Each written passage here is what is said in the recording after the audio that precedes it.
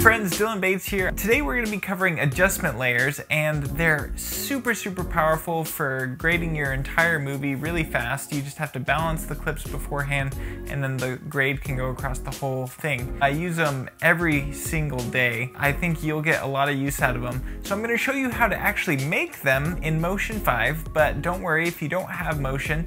I will give you a download link down in the description and you can get it for free. No sign up for email or anything, just a Google Drive download, so you can use this in your everyday video making. However, I do believe that it's going to take just as long to make it in Motion 5 as it is to download and install it. So you might want to just tag along and learn something new in Motion. So once you open Motion, you're just going to come down to the Final Cut title. From there, we are just gonna push open. Next, what we're gonna wanna do is come up here to where it says type text here, and we are just gonna delete that bad boy. Now, all we're gonna do is come up to File, Save, and it's gonna create a new template for us. So we are gonna make a new category because this is its own thing, and we're gonna call it Adjustment Layer. After we've created that, we'll just call the template an Adjustment Layer. Then you can add a theme. I don't really see the point in it, and there's no need to add a preview movie. We're just gonna push publish. Okay, so that is made. Now we can just swipe on back over to Final Cut Pro, and we will go up here to the titles. Now in the titles, we'll see that I added the adjustment layer. We can just click and drag, and that will put this invisible layer above our video clip. Now I'm going to show you why these are so insanely powerful. So I have 3 ungraded clips of my wife here on the beach, and I want to color grade all of them. So normally I would come down here, push Command 6 to open the color wheels, and I would just do a little bit of grading. So we'll check our color balance here, get it nice and bright, and from there, after I've got the luma balanced, I would go into the grade. So I'd add another color wheel, and we can just do the classic teal and orange kind of thing. So real random kind of look. I'm not trying to do anything dramatic. And then I might add one more color wheel to add a shape mask. And we'll just do kind of a vignette thing. There we go. So I have this one clip graded, but there's both these other clips that are not graded. And what's great about the adjustment layer is rather than copying the attributes of each of these and pasting it to each individual clip, we can actually get rid of that. We'll paste our grade onto the adjustment layer.